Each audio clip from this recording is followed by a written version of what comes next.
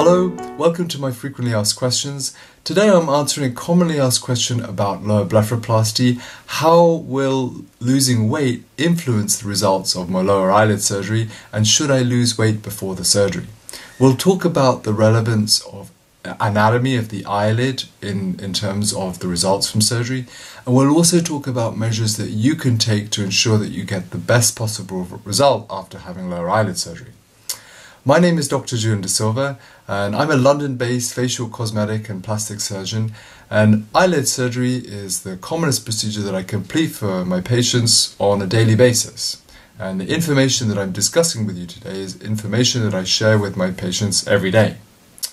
So will losing weight influence the results of my lower eyelid surgery? Well, in terms of the swelling and fat that you often see in the lower eyelid, this fat is orbital fat, and orbital fat is less affected by things such as fluctuations in your weight and losing weight.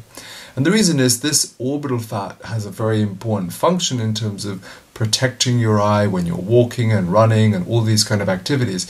And so it's not so directly affected by things like losing weight. It is influenced partly by genetics and partly by aging, whereby some of that fat comes forward in the lower eyelid, and that's ultimately what we change and reshape with lower blepharoplasty. And so losing weight will not have a direct relevance on that swelling. However, many patients also have other changes in the lower eyelid, such as a tear trough, and this tear trough can create a depression, a shadow, and sometimes a dark ring around the eye. And generally, if you lose weight, this can be influenced in a negative way in this tear trough area, and so it may actually make this area a little worse. Having said that, losing weight generally will improve your general health and may be a positive thing from that aspect. So, what factors can influence your lower eyelid surgery and give you an improved result? Well, certainly stopping smoking, and smoking has a negative effect on healing and the recovery after surgery, and so stopping smoking can be very important for patients having lower blepharoplasty, and for some patients it will actually influence the final result. And although it's possible to have lower eyelid surgery as a smoker, if you wanted to get the best possible result, this would be an important step to avoid smoking before and after surgery.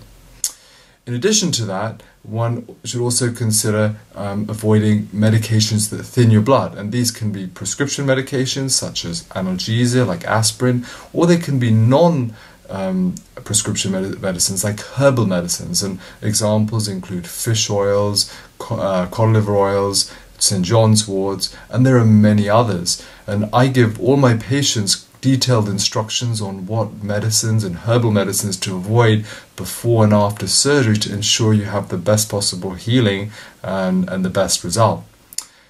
In addition to that, if you suffer with certain medical conditions such as high blood pressure or diabetes, it's very important that these are well controlled before having eyelid surgery.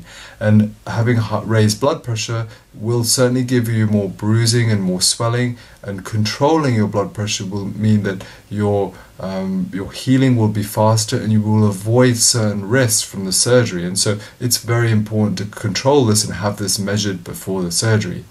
And certainly in my clinic, we measure all patients' blood pressure before the surgery, so if there are any issues with that, we can look at that beforehand.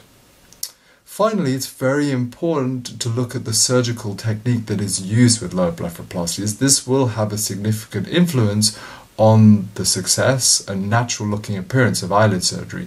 And broadly speaking, eyelid surgery can be done by the older conventional way, which involved an incision or scar under the eyelid, and a more contemporary and newer way where the surgery is done on the inside of the eyelid, and this avoids any scar.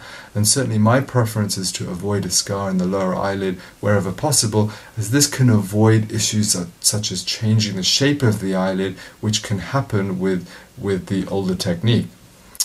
So I would spend time researching your surgeon and ensuring that the technique is most suitable for what you're looking to achieve. So in summary, we've talked about the effect of losing weight on the lower eyelid, and broadly speaking, it won't have a direct influence on the swelling and fat that you see in the lower eyelid. We've also talked about factors relevant to the anatomy and factors that you can take into account and measures that you can take in order to ensure that you have the best possible result from eyelid surgery.